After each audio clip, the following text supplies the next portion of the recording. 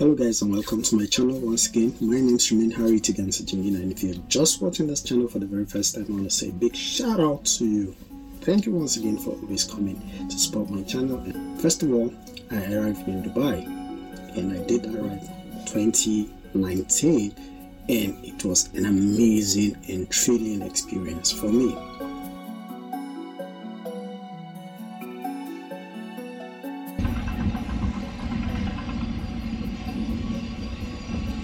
This all started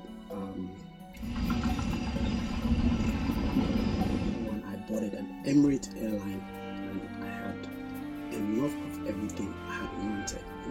The food was superb.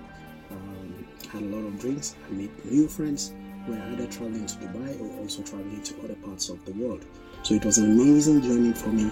I didn't expect. Number one culture shock I got was that I was actually on an Emirates, that is an airline that is owned by the United Arab Emirates, and I was served alcohol. So it was really shocking for me that I had some alcohol that I could take on an Emirates airline. It was so amazing. I did enjoy my flight. I enjoyed making the friends, and it was a very, very wonderful journey. Actually, most people slept in the aircraft. I didn't sleep.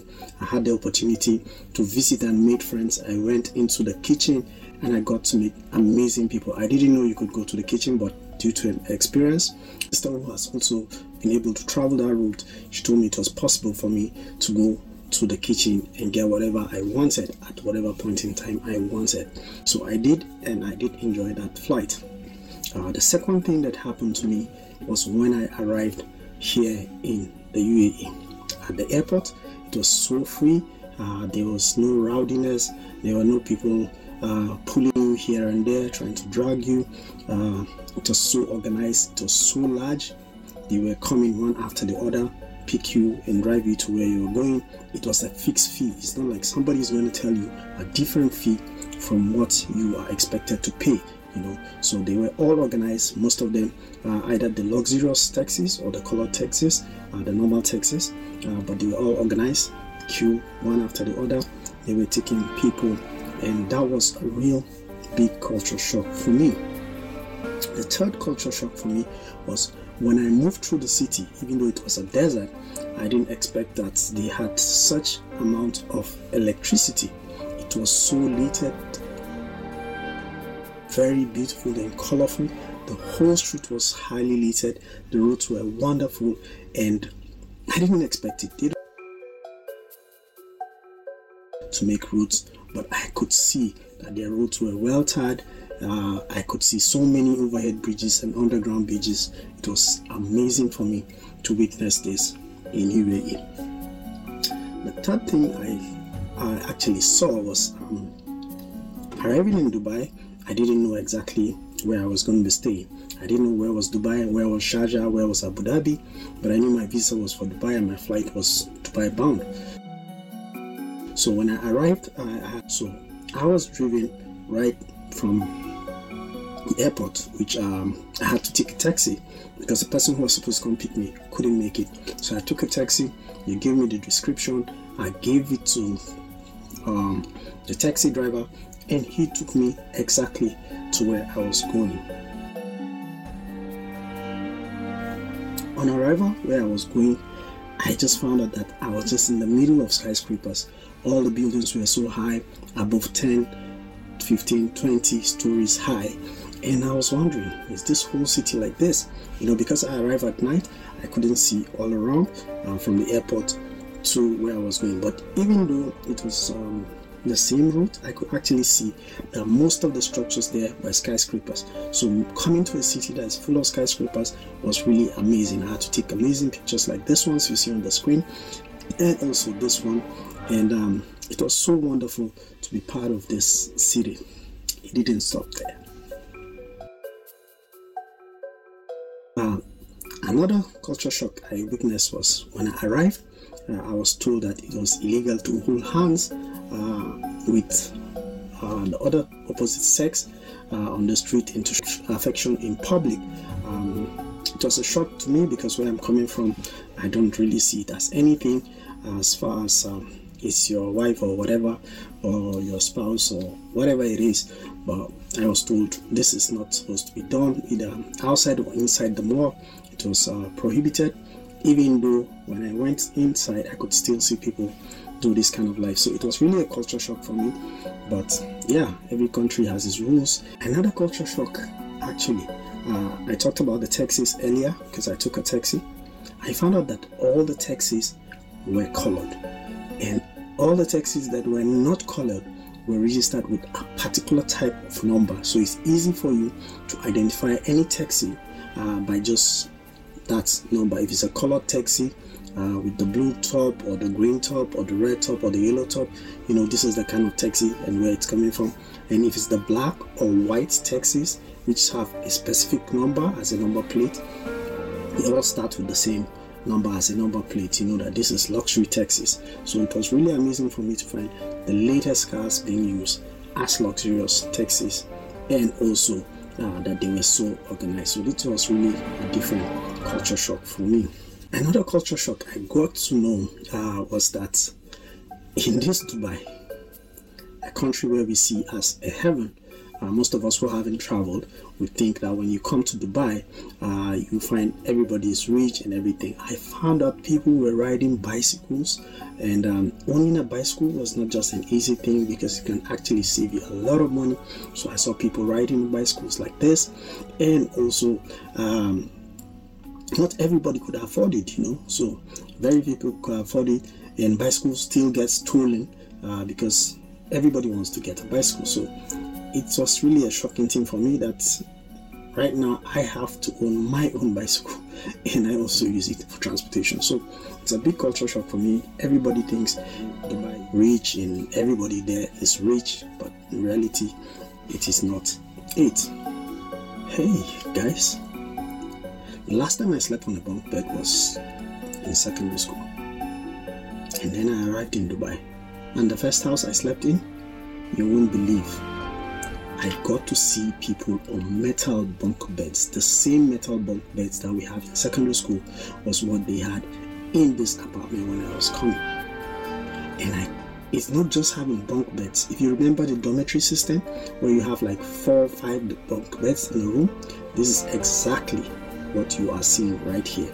Just the difference is that they're covered with some curtains, so the only privacy you have is that space in between the curtain and your bed, if there is, and there is no even space between the curtain and the bed, so it's just your bed. That's your space, that's all you have, and the common space is the middle where people pass to their own beds. So it was really shocking for me to find out that people were living like that. And in a room you can find as much as 13-14 people staying in one room. You know, you can even see in some places the bunk beds which are supposed to be 1 and 2, you can find out that some are even 3 and some are 4. They're sometimes called Burj Khalifa. So if you live in Burj Khalifa, that's you're on the highest. You know, you have to go 1, 2, 3, 4. And not only that, you find couples living in that kind of a situation, but that's what it is. Having to see that wherever you go, there are different situations. Don't just judge a book by its cover. Get to go there, discover what it is, guys. Anyway, I don't know if I'll be brought down, if this video will be brought down, because it's very scary when you see some things about the UAE. But in reality, I got to find out that in this beautiful country that you're watching right now, we have roaches, rats, and bedbugs. Yes, I said it, bedbugs. You know, you see people dressed with their tie iron shirts. Man, if you go to some places where people sleep, you would really be surprised that this is Dubai also. So I was really shocked to see that these same things exist, even though I did not notice flies as much, and I have not noticed up until now that I've stayed this over 3 years. But these 3 are very rampant, and you'll find them in the most, you know, the most beautiful buildings that you think, you know, they are there and they are real. So it's a culture shock for me to find out that in a rich place like this, a beautiful place like this, you also have such things. And I don't know why they're still there. Some of the insecticides they use here are not as strong as the ones that we have. So the one we have back in Nigeria, you know, the famous sniper, still sells here. People bring it in, and it has helped a lot to keep it away. You know, when you're back home in Africa, or in Nigeria precisely, when you have a shop in a shopping mall or on the streets or wherever it is, and you're about to like close for the day and go home, you begin to look for different sets of keys. You know, there are keys for padlock, keys for burglary, keys for rollers, shutters, and you have to make sure it's fully locked, you know. But right here, when I came, I saw this, you know, the streets where you have glass as the doors, you know, it's a see-through. Some are gold shops, some are computer shops, but it's just glass. There's no burglary, and yet there is security. So it was a big culture shock for me to see that even though there was nobody guiding those places at that particular point in time, these places were still safe and secure, and day in, day out, I passed on and still saw these places still like this and still secure. I don't know how they did to orientate the people, but UAE is a place that I have seen that people will actually drink water and hold the can in their hand until they find a trash can. And I think the mentality is that you see everywhere clean, and eventually you also want to keep it clean. So it was a big culture shock for me to see that everybody packs his garbage, disposes it to the garbage, and from the garbage they always come to pick it up. So everywhere is always clean. Not to say there are no places that are a bit, you know, dirty, because we have rats and so on. So, you know, the reason that you have so much of that, even though there are so many cats on the streets. So I got to see that, and I realized that people will tend to behave in a way and manner based on their environment. The environment is clean, people will keep it clean. If it's dirty, people will definitely keep it dirty. So I think they've tried a lot to provide dustbins and other things that has made people being able to keep their environment clean.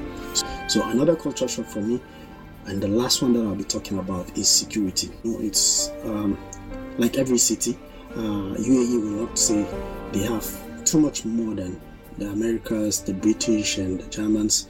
Not to say there's no crime, but to some certain extent there is security. You can move anywhere at any given time and you will be safe. So it was a big culture shock for me that you can move at any point in time in your life, within the premises that you live, and you will still be safe. So this is another culture shock that I find very interesting, and I don't know, there are so many others that I have not spoken about, but if I get to find more culture shocks, I'll definitely share with you as we go on this channel. Thank you so much for watching. I really hope that you gain something or you learn something from this video, and I hope that you would share in the comment section what you think about the culture shocks that I've just shared. Remain my subscriber and make sure you share this video. So thank you so much for watching. I do appreciate you coming back to watch these videos, and see you on the next one. My name's remain Harry Tigan Sajigina for Experience Africans. Goodbye.